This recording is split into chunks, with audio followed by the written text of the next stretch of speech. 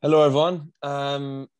Jack Regan here, player with the Ospreys in the URC, and I'm an ex under 20 Irish international as well. This is Passing It On. I'm here with a very special guest. It depends who you ask, but he's like an Offaly GA legend. He's also like my dad. So you're very welcome, Daithi Regan. How are things? How are you? It's been a while.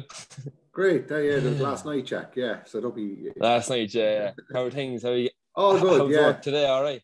All good. How's Thanks work? very much. Yeah, got Ellen away as well up to the airport, so she's gone on her first kind of mature holiday with boyfriend and that. So yeah, Boyfriend, yeah.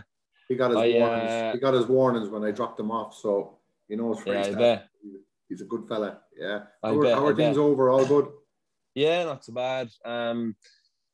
I trained earlier on today. Like my knee's okay, but I'm like a little bit sore after the running, but all is good. All is good. But Good. we're here to chat like all things sport. So I guess my first question is, when you were younger, what is your like earliest memory of sport, and when did you like fall in love with the game, Yeah. I guess? Good question. First memory of sport actually was 1974. All Ireland football final, Galway and Dublin.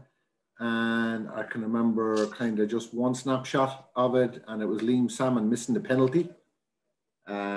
Paddy Cullen dive, and I can't remember if it was left or it was right, and saving it. And that was my first memory. I think it was black and white television. My granddad had just not long built a house down in Offaly. We've been living in Dublin. And I remember then 1975 with 74, I can remember just a snapshot of Liverpool and Newcastle. But the first FA Cup final I remembered was 1975. And to this day, I can name all the FA Cup finals from 74 up to the early 90s. And after that, then I just kind of lost interest a little bit in that. But I suppose first early memories been brought to Roscommon football games. Dad was Roscommon man, and in the late 70s we were brought everywhere to see Roscommon. And at that time we were living in Dublin, and my wish was to see Dublin go play football, which we used to go to that as well on a regular basis. And then Offaly made the breakthrough in hurling in 1980, and I was 12, and we were coming out Hyde Park in Roscommon with Dad, and Roscommon had hammered Mayo in the Connacht football final, but the traffic was heavy, and Dad had the window down because it was a hot day, and the last 5 minutes of the Leinster hurling final were on, and everybody was just walking alongside the car listening to it, because Offaly were beating Kilkenny to win their first ever Leinster, and only 9,000 people turned up. And the headline in the sports section that morning, I always remember, we were in Ballahadreen, and I read it as a young fella, saying Offaly had as much chance of winning as Mickey Mouse had of becoming president of America. So at that stage, we had moved to Burr, and when Offaly had won, I'd never seen a hurl. I'd never played hurling in underage in school. All of a sudden, it just captured the imagination, because you were living in Burr and it was a hotbed of it. And that kind of kicked everything off for me then, in many respects. And then Offaly won the All Ireland hurling final the following year, and that was it. It just became, for me, after that, I started relatively late enough, and I was kind of big and strong, but not very skillful. But I totally just dedicated myself then for the next number of years to kind of even just to break onto the underage teams. And I insanely went at it. It just was the most important thing to me, more than anything. Hurling just became everything. Yeah, at what age, I guess, at what age, did you know that, hurling is what you, want to do? Was it from, an early age? Was it from, the first match that you had been to? Or was it when you, watched Offaly, back in the 80s or that? Yeah. Actually, I was going to being so successful. Yeah, I was going to St. Nathan's boarding school in Ballahadreen, because football, my brothers, obviously they were living in Dublin, and football was their game, and they played with Aaron's Isle in Dublin, and Eamon played minor football with Offaly, and John was involved with a Dublin under-21 squad. So our game was football, not hurling. And Dad wanted me to go to St. Nathan's in Ballahadreen boarding school, principally because of football, and he wanted me to stick with football. And I remember my teacher, Liam Broderick, in national school, calling up to the house to me and telling me, you're a natural footballer, you're not a natural hurler, and you never will be. But it was because, as opposed to answer your question, it was because of Offaly's breakthrough in 80 and 81 that had a huge effect on me, huge effect on all of my age group in around that time. It had a massive effect. It was just extraordinary, because when you look back on it, the GA was founded in 1884, and it took Offaly till 1990 to win the first Leinster, and 1980 to win the first Leinster, and a year later to win the first All-Ireland. So you went like nearly 90 years before Offaly ever won anything, and you were a young fella when that happened. So you were very susceptible to the excitement around it. And so that Offaly first team that made the breakthrough were our heroes. To this day, they would be. I was talking to Johnny Flaherty this evening, and we were playing a bit of golf tomorrow in the All-Ireland Golfers Hurling Society. And, you know, I'd still to this day have an immense respect for them, because I put it down to them, how I and others kind of started, and we became successful because of the leadership they gave, you know. Yeah. And have you got anybody off that, you know, like particular team who you would look up to as like a, you know, like a role model, or who I met who him, that actually, be? Or? believe it or not, I met him. Brian Lowry wrote a book there lately. They're doing the rounds in all the counties, your best or most special ever day in your county jersey. So that they interviewed about 30 Offaly players who went through their favourite game and the whole thing. And Pádraig Horn launched it for him. Pádraig was captain of that 1980 team that made the breakthrough on the 81 team. So he was also a teacher in school. And I won a college's A All-Ireland title in my top 3 memories of hurling under him. And I won my first college's or club All-Ireland with Burr with us under him. Non-smoker, non-drinker, an incredible role model. And it's interesting that you mentioned role model, not hero, because he was a role model in how he lived his life, how he still lives his life. He's long retired now out of St. Brendan's Community School, but I got the opportunity to have a great chat with him. It's been a long time since I did, and I was able to tell him again a number of weeks ago how much he was important to me in my hurling career. And I told him that he was, and I told him that he was always my inspiration and always my hurling hero, and a man I greatly respect. And I could see it meant a lot to him. Pádraig is maybe early 70s now.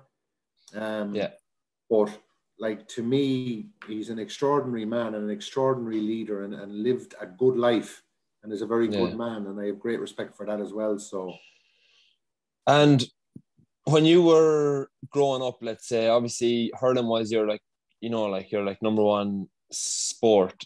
Was there any other sports which you played and which you felt like if you put a bit of time into it that you could, you know, like excel at? Or was hurling, like, you know, like always your like number one and like the game that you loved and like wanted to play? Yeah, it was the game I loved, I suppose, most of all. But I was a better rugby player and a better Gaelic footballer. And I guess that was kind of, my father played football and the brothers played rugby and football. So, like, just while you were talking there about kind of role models, like for you, and I know at the different levels you've been in New Zealand and Wales and the whole thing, like at an early stage in your career now, would you kind of have a role model, or who would have had an effect or having an effect on you now that, you know, has come as a surprise to you, maybe, that, wow, this individual, be it a coach or a player? Is there anyone out there at the moment, either in New Zealand or in Ospreys, that you would consider the same? I don't know about role model. Like, Paul O'Connell was always a player who I obviously, like, you know, like look up to. He was, you know, like second row, and he was, you know, like he was like an immense presence, obviously, and he was like world class player. Like, but role model, I don't know, you know, like your definition of like role model. Like, I know, like, I always, and you might laugh at this, like I always like looked up to you, and obviously the advice that you know, like the advice that you gave me. Obviously, like knowing that you have played at a high level and everything like that, like I would have looked up to you like more than like anybody else, really. Like I know you didn't play rugby really to that high level, like, but it's more so for me now at the minute, like particularly with like an injury, it's more like the mental side of the game. It's more so like like the things off the pitch, like the advice you gave me and stuff that have, I guess, like brought me on in my career. Yeah, but you always told me whenever I used to bring it up. You don't have a clue. You haven't got a clue. Wow. Yeah, I know that. No, I know that. And I know from traveling in the car with you. I knew at a younger age when I'd get onto you, I thought what I'm saying is right. But in hindsight, you look back at, I always remember a game you played at football at underage, and I was lacing you from the sideline, and Liam Broderick said, "Don't you ever, ever, ever do that to your own child." When I used to play my like even my hurling underage games and like my like rugby underage games up until probably under 18s, I would have dreaded having you in the sideline because I knew I didn't even have to look. I knew you'd be on the side. I could just hear your voice, like, and you'd be like, Jack, Jack, Jack. And I knew I'd done something wrong. Yeah. Well, that's but not a good looking role. back now, no, that's I not know a good that. Like, role but like model, looking back now, though, no, but like looking back now, though, like I know you just wanted the best for me, and obviously, like everything that you've been through and like sport that you played, like you just wanted the best for me. But at the time, I was on the pitch thinking like he's the last fella, like he's like the last fella like I want to hear from. But that's not a good thing, to be fair about it, because I would have been guilty of that, and if I saw another parent doing it, I'd be pretty annoyed, and I'd say you're not. So like, number one, you can't enjoy your game, and like to that end, did you kind of feel under a bit of pressure that you had to perform for yourself, or was it did you think that you let me down, or that I'd be annoyed, or you get a grueling? If I'm being honest.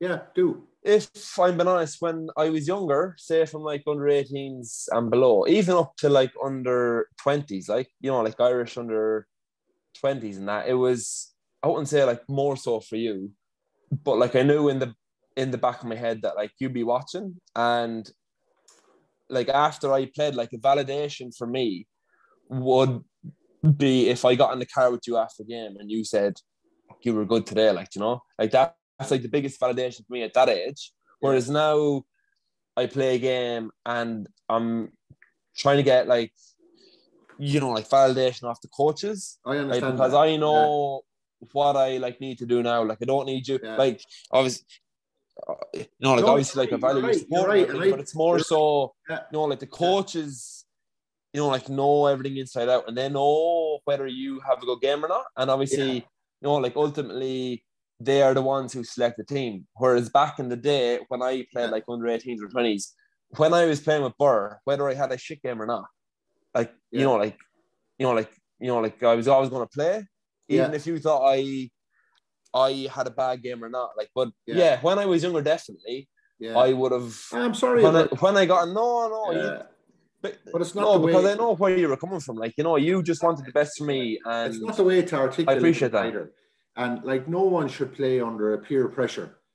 You know what I mean? Yeah. I mean, there's lots of parents who will go to a game and they'll say, "Do you know what? He's out enjoying his game, or she's out enjoying her game." Yeah. As hell, and that's what it should be. But to be honest with you, I would have found, like, when I finished playing, like I didn't get into management full time, and when I did, like, it was full on. Everything was full on, and it was like, it was the same then when you started playing. Like, I used to look at you, I suppose, as a prism of maybe me, and wanting the best for you. And if it wasn't where I thought it was, but I had so many mares as games myself that my father never said a word to me. Never, ever. The only time he ever said a word to me was I got sent off in 1987. I remember, because Spurs got beaten in the cup final by Coventry. And one of many sending offs. One of many sending-offs. Nine. Yeah, but it was the only time that he ever got really annoyed with me. And I felt bad for a simple reason. It was the first time he ever did it. And he laced me that night. And he told me he was very, very disappointed in me. And he was 100% right, because I let myself down and I knew it. And I felt bad because of what he'd said. Not because I let him down. It wasn't that. It was the fact that he'd never said a word to me before. And I I felt really bad about that. But you're right, and I would have known it with you, and I would have got on your case, and like I didn't distance myself and recognize that you with your personality and how you played and how you reacted. And if you weren't what to me, if you weren't disappointed after, I nearly was annoyed over that I thought you should be. So I was trying to live it through you, which is not a good thing for a parent. Yeah. But when I drove you up a couple of weeks ago to the airport in Dublin, we listened to Alan Wynne on the podcast. Yeah. That's only, like last week, really, wasn't it? Yeah. Last week, which is why I'm surprised, to be fair about it, because now, certainly since you've gone to New Zealand and that, like, I would look at the games and I remember you saying to me, there's nothing about rugby now I don't know about the game and that, understanding the game and everything you're doing. And I realized that at not your age, but where you're at in your career, and you're still obviously have picked up a couple of bad injuries, but I would look at it now and I know that you're at a high level, a very high level. So I don't comment on that because you don't need feedback from me. And I understand that. Yeah. The coaches. So I don't know. Would it be fair to say that I don't I don't say the stupid things to you anymore about your game or anything like that? Yeah, no, I think you understand that obviously I've been up in Ulster, I've been in Leinster, I've been down to New Zealand on my own. And I think that that I understand what's needed of me as like a lock, as like a second row. And I think now you understand the professionalism as well, because obviously when you were hurling, obviously the professionalism probably wasn't what it is now, even with hurling, like, and like the GAA as, like in general, like, but in rugby, I think you understand, like, we talk enough, like for you to know that, like exactly where I am with my injury, and even when I'm back from injury, like, exactly how I'm going. And, if I have a bad game, like, I'm, like the first to be honest about it. And like, we have good chats, and like, if I have a bad game, like, I'll be telling you, where I was poor and where I can like work on. And I think it is handy having, like an old man, like a dad who has played sport, because I know like a lot of boys whose parents, when you talk about like me playing like the underage games, how you were like on the sideline, like of like every game, like, and that alone is huge. Like, you were there for every single game, whether you were shouting or not is like irrelevant. Like, but you were there for every game. Like, but I know lads whose parents weren't there for any game, and it's that support that obviously is huge, especially when you're at that age. So yeah, it's funny like how things and can you detach yourself now as a professional athlete, the different things that drive you maybe in an amateur sport, and your parish and your club, and you're so aligned with your club, and there's a huge passion there. Like, do you think that you bring, because I know you and I spoke about not so long about, about the Ospreys and kind of what's the ambition of the players and that. And I was even thinking about it this evening, and I was really interested in kind of your answer about, I want to win things and I want to win cups. And you kind of say, well, is that the mindset of the group of players, or are there guys looking after contracts and playing for contracts? And you kind of said to me, I don't understand the mentality of somebody who, is that because of the GAA background, and you played hurling up towards and minor and that with Burr and, Joe Erity and the lads that were with Offaly at the time would have loved to have had you in with Offaly minor hurlers until you made your choice. Like, do you think hurling and coming from a GAA background has framed you in any particular mindset that you think can help you in your rugby career? I definitely think so, yeah. Obviously, like, the GAA and hurling is very much about where you're from and like your parish and that. And I think even when I think back now to like Leinster, obviously we were split, like Leinster youths and Leinster clubs. And when you went up to Leinster training, like, there was always, like a bit of prejudice against schoolboys, like, and, like the very posh and stuff. And you had a bit of a chip on your shoulder when you were clubs, because lads who were with the clubs, played hurling, football, rugby, everything. So I think it has helped me a lot. Like when I went down to New Zealand, like the difference, like I believe why I made like the, like Tago and like the Highlanders was because when I played club amateur like rugby, I knew I was on my own and I knew that I had to bring something different, which was the bit of dog that I had when I played hurling for Burr at like a young age. And when I was with Leinster underage and stuff like that, I didn't really, like, I knew I had it in me, like, but I didn't really bring it out. Like I'd bring it out like every now and again. And then when I went up to Ulster, I was, I went in there on like a 3-year, like academy deal. I was only like 19. I was young, and halfway through my year one, I got a bad back injury. Like, and I knew I didn't, like I didn't get the opportunity to show the coaches what I could do. And then when I went down to New Zealand, I knew that, like, literally it was like make or break. I went down there like knowing that I was going to play club rugby, and I knew that like I would have had to work on the side, like working a building site. But I knew when I was on the pitch, I knew that like if I wanted to play for Tago, which was the goal, because I went down there like knowing that I wanted to play pro rugby, whether it was with a Tago. And if I'm honest, like I didn't think the Highlanders would ever be on my radar. So like the Tago like was the goal. So when I went down there on my own, I was on my own.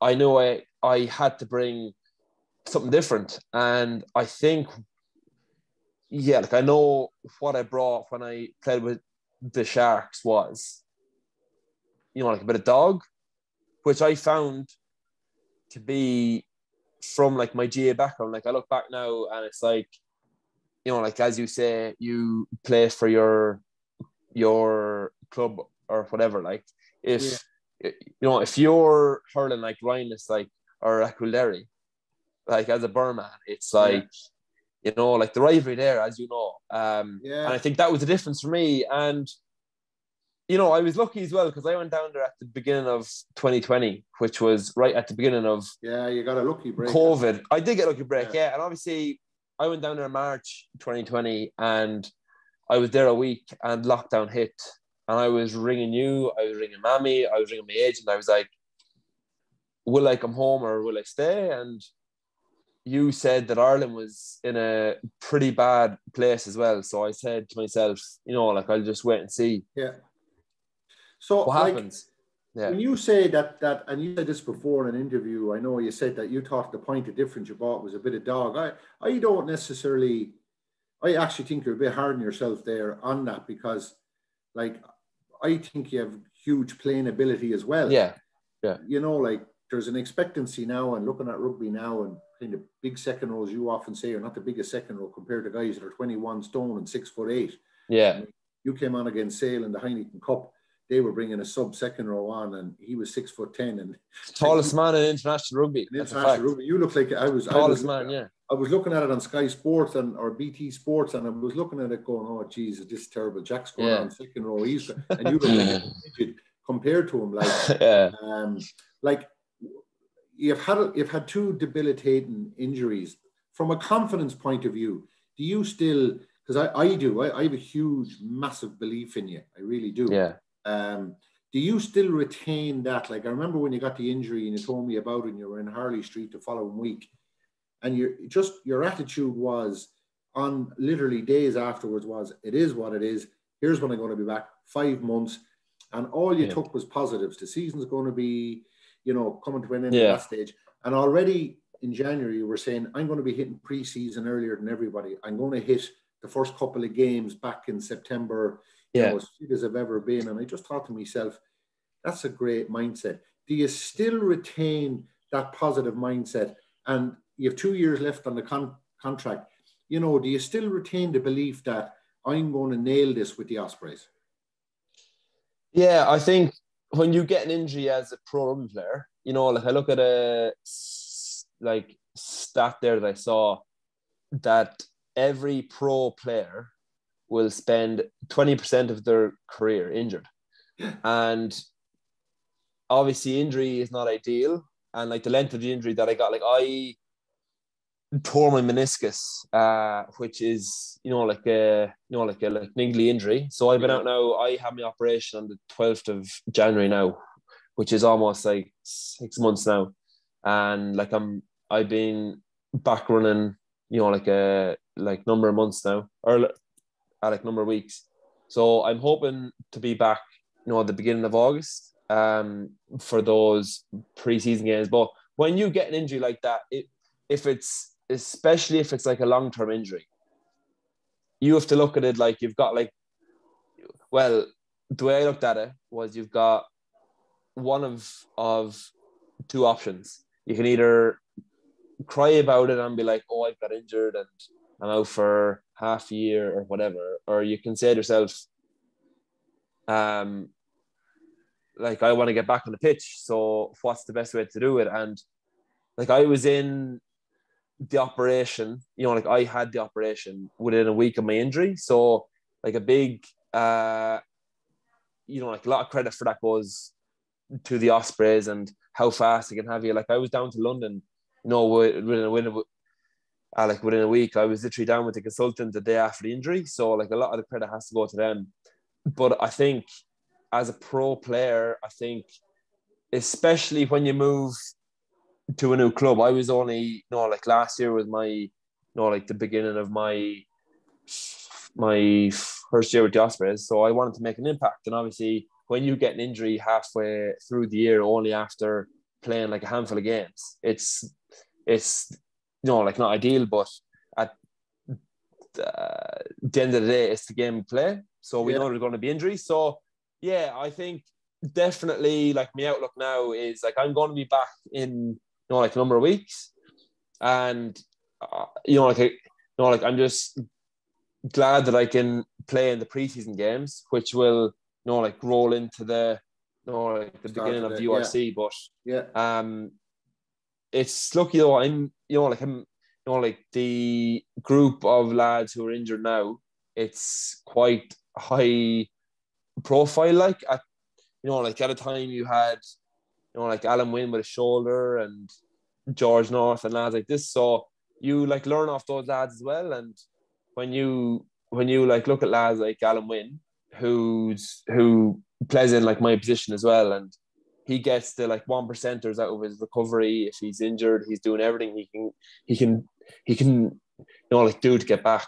Yeah, there's a role model, I guess from that perspective, and I know you spoke very highly of me, so it was an extraordinary. Wait till I ask you, I remember something that came into my mind was, do you remember, I think it was a couple of years ago, you were home, or was it you were home from New Zealand, and when was it? It was a couple of years ago anyway, and I think you and Ellen had watched, I think up in Crinkle, the All-Ireland from '94, and I was over in Tullamore, and I think were you going up to Donegal with Mammy? And Helen rang and said to me, Jack and I watched the All-Ireland final today in 1994, and I kind of was on the phone going, oh yeah, well, what do you think? And she went, Daddy, Jack and I thought you were useless. It's funny you say that. It's funny because I'm just trying to remember I don't think that because you were so involved from a young age in sport, and I suppose I was trying and wanting and desperate for you to be the best that you could. I didn't think before you'd even started rugby, so I had no idea you were going to get the opportunity, make the opportunities for yourself. So I don't recollect you and I ever much, you might agree or disagree, but I don't recollect us ever talking much about me playing hurling much or games, did we? We did a lot, because I remember did we? Sitting at home, any evening of the week, you would bring up about how you went to like America and how you were the big dog over in Boston and stuff. But you're making up lies now. No, but I'm not making up lies. I suppose a question, that I've always want to ask is, when you go back to '94, you won the All-Ireland. Yeah. But from chatting to you, I remember you telling me that you had a poor game, like by your standards, like your own description. Yeah. Would you rather, as a player, say hurling for Offaly, like back in the day in like the All-Ireland Championship, would you rather have played, like a man in a match game and lose the game, or would you rather have not at all played shit? Yeah, no, not at all. And won the game. Not at all. That's a silly question. You should know that. Is it? Yeah, it is 100%, and I'll tell you why. I remember Joachim Kelly in 1981. And Joachim was such a servant Offaly. He was brilliant. And he played in the 2 All-Irelands that Offaly won in 81 and 85. And Joachim Kelly will be the first to admit he got beaten by Steve Mahon in both games. Mahon was a dog for Galway, like an animal of a midfielder. And he was Joachim's nemesis. Joachim just couldn't handle. But Offaly were so tight with numbers at the time, even winning All-Irelands, that Joachim didn't get taken off. But it didn't matter. He was still a hero in Offaly for all his service, the amazing service that man gave to Offaly. So he didn't play well in 2 All-Ireland finals. But Joachim Kelly doesn't remember that in his career, or at least he wouldn't speak about it. Or maybe privately now and again, he might think, Jesus, the crown and glory could have been if I played really well. But I'll never forget something that Joachim did. And we didn't always get on in our time at Offaly. And even subsequent, when Joachim was part of the management, we probably never gelled and wouldn't be friends. But I don't know what he thinks about me, but I have a huge respect for that man. But when we won the All-Ireland in 1994, at that time, people could still come into the dressing room in Croke Park.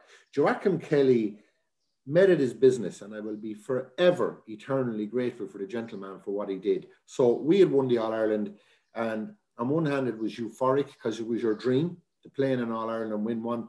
But already the mindset was, I played shit and I got taken off. So that was kind of little nagging thing. Whereas if you had played a really good game and you'd been on for the whole thing, it'd be complete euphoric.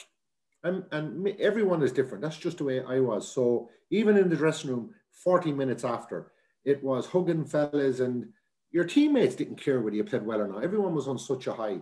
But Joachim Kelly came over to me and he said to me, "Are you all right?"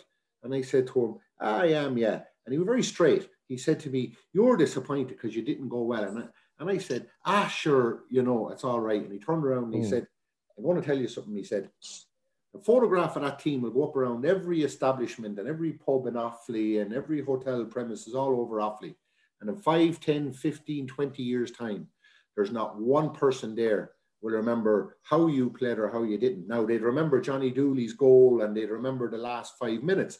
But, and he's 100% right, because I go into Daigan's for a pint, and right where we sit, all the Offaly All-Ireland teams are there.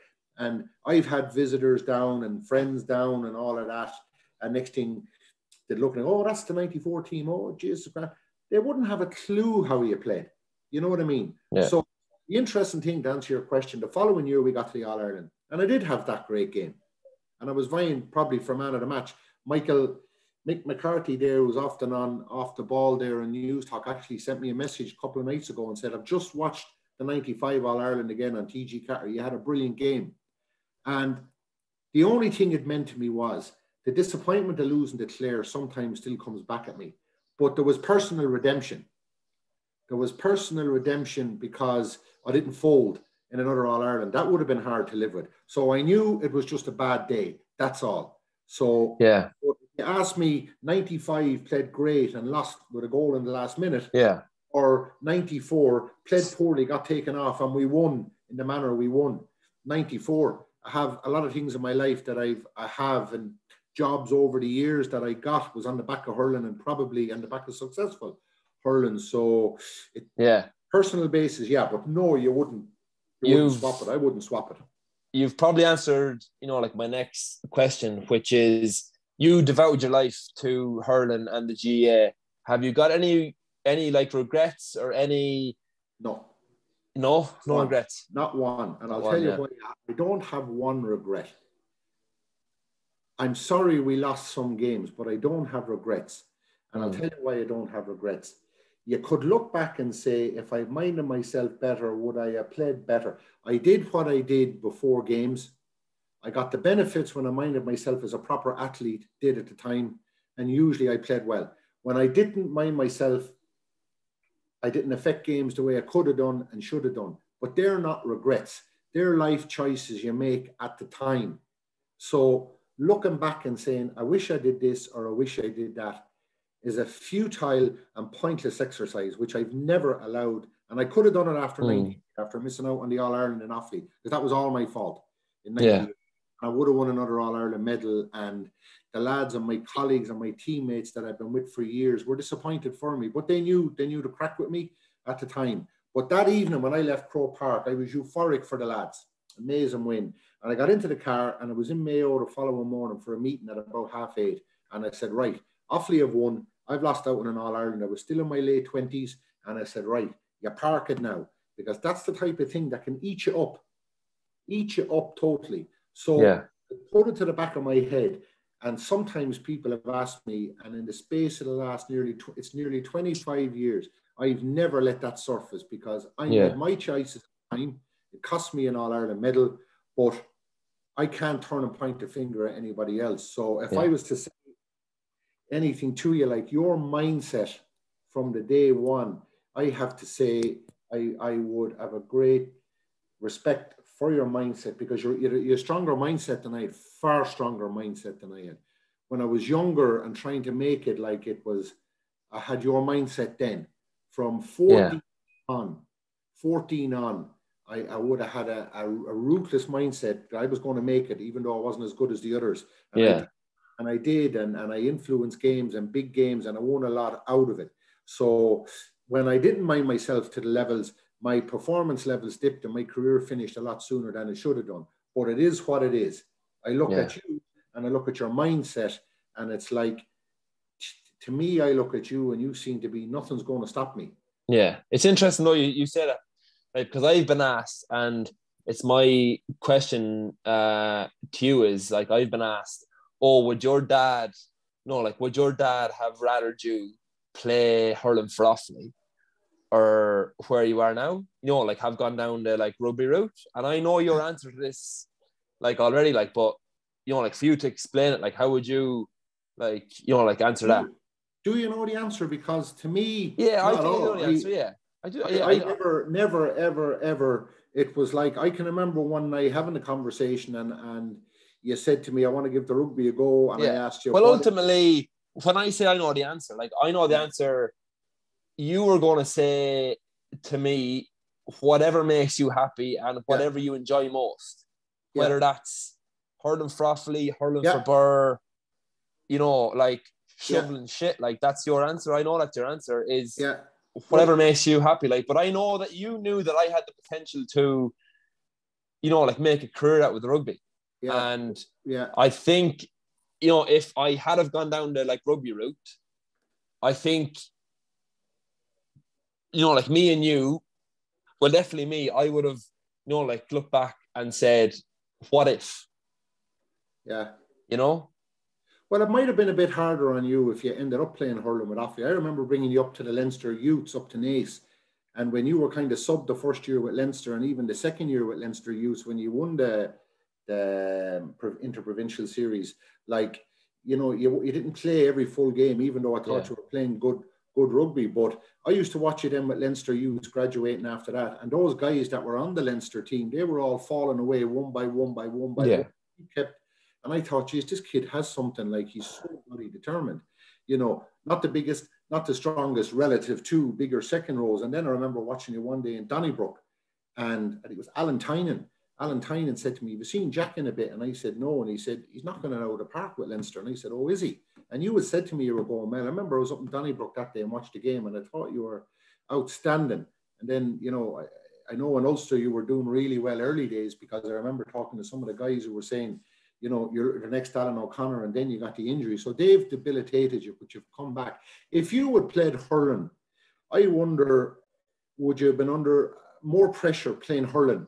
Like, because I think obviously with Offaly, obviously like not going great in the last few years, it's because I was your son. Yeah, I know that's maybe a thing, like, but I think when you look at like the boys from Burr, and like I know like one of the questions here was, what did your friends like make of you when they like knew your dad was obviously like Daithi Regan, like, but like like the majority of my friends were lads from Burr, like the Pilkins and like the Cattles and the Murphys, whose dads were, who would have played with you. Yeah. So I think, like, luckily I look like now, and I'm friends with all those boys, you know, like from Burr, like they're like my best friends.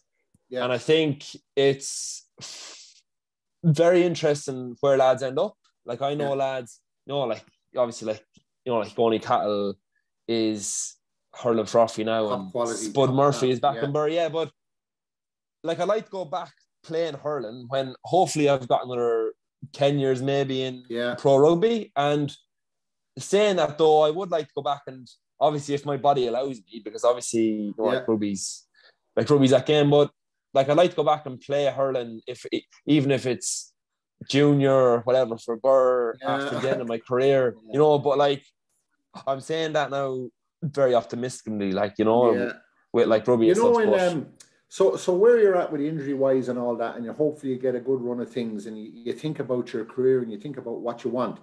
When you would look back and the different chats that we have, or maybe even stories you've heard kind of from some of the Burr lads, if you were out, oh, maybe, geez, your dad was a bit of a mad kind of thing, and all that. Do you ever think about that and think, right, there's potential pitfalls there for me, you know, unless I don't think so, no, because I would have heard all those stories, like, but I know, and you know, I'm my own man, and I think, like, you know, like we are very different, like me and you. Yeah. Saying that though, we are very similar. Like I see like little things I do that resonate with you. Like even when I'm driving the car, I've got my arm up on the side like you do and stuff. Like little things that I do that you know, like you do. Like, but in terms of their mannerisms more than anything. Mannerisms, But I'd agree with you. I've always thought this. Like, I mean, and said it to Mammy as well, that like from a persona point of view, I think you're way more like your mom. Yeah. You know, kind of way more chilled, way more relaxed about stuff. I tend to get very, Ellen is the same as me, like very high and low. Like, I mean, to me, losing, like, and it's probably one of the things I probably saw with you, and I get on Ellen's case over it a little bit with the Camogie, like, and again, it's everybody's personality, but to me, even when I managed Ballinamuir in the under 20 there, that final against Burr a few years ago, Mike Dignan was in with me, and like people just couldn't get their head around it. Pádraig Freeman, whose son Connor obviously was playing with St. Brendan's in that under 21 final. Like I managed that team and we lost it in the Classic the first week of December. It was like 5-14 to 4-13, and we looked like we had it and it got snatched away. I literally for 3 months couldn't sleep. Literally. So much suffered, like mentally. That was just like, and like that's not a good thing. Like, and I nearly stopped managing teams because of that. The same with Drumcullen over a bad loss we had years ago. And I remember I thought the players aren't hurting like this. So like to me, the highs were so high, and this is the difficulty I had. Like the big wins and the highs, like I remember the Club All-Ireland final in '98. I got myself in the best shape ever. You were only a year old. And I played just outstanding hurling. And remember Tommy Errett, he died in the semi-final in the stand against Clarecastle, and I got the winning point in extra time. And we won that final, and it was like I had defied everybody, and I proved so many doubters wrong. And like, instead of going back in with Offaly fitter than I'd ever been, and anyway, made a hames of it. But the same with the losing then, like the bad losses, like used to just take so much out of me. So much, even managing a team, like an under 20 team, like, and there's no enjoyment to that. And it's, I get the same kind of in work. Good stuff that happens, it's highs and the lows get me down. And even now at 55, I still kind of even nearly have to talk to myself and say, less of the highs and less of the lows and more of the balance. And you have that. To me, you have that. And I used to kind of look at that and say, you lack that ruthlessness. But actually I was wrong. That doesn't mean that you're not ruthless. You take your wins and your defeats in a different way than I did. And unless you were either way up or way down, I was probably judging you on that. And that's totally wrong. Yeah. I know how professional you are and I know how driven you are. It's just you have a better balance. And I'm glad to see that you have that. I'm glad to see that you have that balance, because it can ruin your game and ruin your enjoyment of the game if you don't have a sense of that. Disappointment's a good thing to drive you on, and celebration is a great thing when you win, but it's the balance of knowing how low you can get and how high you can get. And I probably struggled with that at times, and that took away from my enjoyment of the game. But I'm glad to see that you don't have that. If you had a weakness, where do you think it might be? Mentally, do you think have you a strong mind, you know, or do you ever question yourself? Or of course you'd question yourself after like a bad game. It's but I feel when you're at the level, when you're at the pro level, like, you know, you belong, like, you know, like, not like, you know, like, no, you belong there, like, but you know, like, you do all the training in the week and you know that you're like ready, but I feel you'd question yourself. Would I question myself? I don't know. I feel like I've done it. You know, you go to I go back to New Zealand again, and it's probably the one place in the world where, you know, like, I went down there, and obviously, like, an Irish lad going down to New Zealand is like, you know, like, they don't even want to look at you, and you have to, like, earn their respect. And, like, I feel like, you know, like, if I can go from, like, the bottom of, like, club rugby, you know, in, like, New Zealand, I can, you know, like, up to playing with the Highlanders. yeah, I feel like, you know, like, mentally, just myself, I feel like I'm, like, mentally strong enough to overcome, you know, like, most things like that I've faced so far in my career. good. And I think, you know, obviously, last thing is my injury. Like, I think if you get a clear run of injuries, I'm really convinced you have the mentality to make, and I hope you do. Yeah. But maybe we're trying to be wrapping it up now. Yeah. If there's, if there's obviously where I am now in my career, what would be the key piece of advice you'd give me going forward in my career? Obviously, now I'm just back from injury. Yeah. Hopefully in the next, like, number of weeks, is there anything? I know we talk about this a lot, but is there anything Do that you know what? There isn't. There isn't, and I'll tell you why. Because you hit the nail on the head at the very start. You've got professional people around you, so they'll give you the best advice in relation to your rugby. Yeah. Do you know what the best advice that I think I could give you is? I'm proud of what you're trying to achieve and the way you're going about it. But the proudest thing I am about you, most of all, is you've never changed. Your manner, you have the most gorgeous manner. And at some stage, you won't be playing rugby. And I just think the manners that you carry with you, the yes, please, the no thanks that you've always had, and that you've always used in the way you treat people. I'm happy that after rugby, you'll have people who look after your rugby, and you'll do that yourself. But I'm really confident and happy that when your rugby is over, that your persona, your personality, your lovely, lovely manners and your decency is going to help to bring you on to the next stage of your life where maybe I'd be in a better position to be giving you advice about different aspects of your life. But in your rugby, enjoy it, listen to the top people that you're with, and feed off of the likes of the Allen Wins and all of these, but ultimately be your own man. But you have people who look after all of that. I just love what you're like off the pitch. And don't change that. That would be my advice to you. Where's your Offaly jersey? I wore mine. Jersey, where's yours? It wouldn't go over my arm, but don't worry. I'll have the green, white and gold on me on Sunday when hopefully we're going to down tip in a minor final. Hopefully. But listen, thanks very much. It's nice to talk to you. Love you. Mind yourself. Love you too.